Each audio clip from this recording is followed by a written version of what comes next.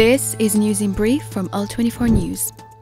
The International Atomic Energy Agency's Director General, Rafael Grossi, said on Monday he will personally lead a mission to inspect the Kursk nuclear power plant in Russia during a visit on Tuesday. The visit comes amid rising escalation in the region following the Ukrainian large-scale incursion, which poses a serious threat to the nuclear plant.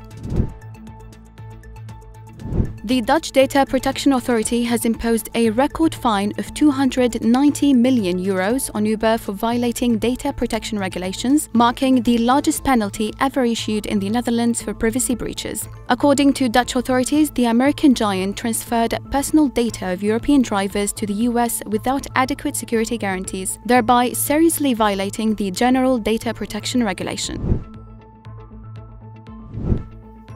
A dam in Red Sea State, Eastern Sudan, has collapsed due to the torrential rains that have swept through the region in recent days, resulting in dozens of casualties and flooding several villages. The Sudanese Health Ministry said it is difficult to determine the total number of casualties as rescue teams have been unable to access the area.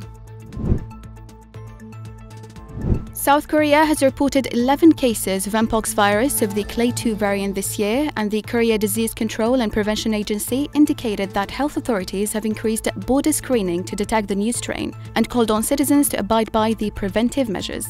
This was today's News in Brief from Al24 News.